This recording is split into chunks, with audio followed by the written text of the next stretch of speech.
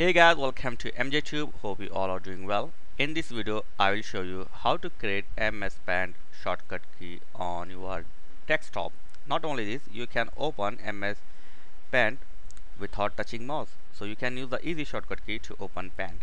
So let's see. First, right click on your desktop, click on New, and click on Shortcut. Now you have to paste a simple code. I have given this a code in my video description link, so you can copy and paste this code. After this, just simply click on next, and you can give the any name. Like by default it's selected MS Paint, so let it default and then finish. Okay, so Paint icon appeared on your desktop.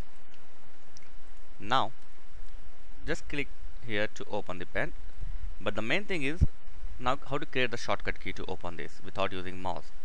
So select the Paint and right click, go to property, and here in the shortcut key you can give any shortcut key. Like I'm going to insert like Control Shift P.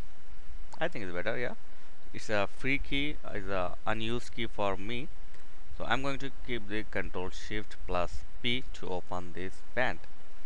After this, apply, OK, and now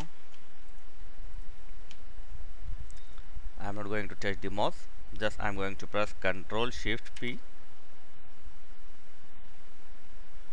Okay, boom, that's it, the Paint is open. So don't need to use the mouse.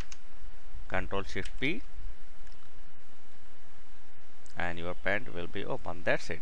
If you want to remove this all these things, just delete this thing and it will back to normal position like this. Or if you want to change your shortcut key, go to here and give any shortcut key in the shortcut key box. So it's easy tutorial. Thank you for watching. See you in next video. Please like, share and subscribe. Thank you very much.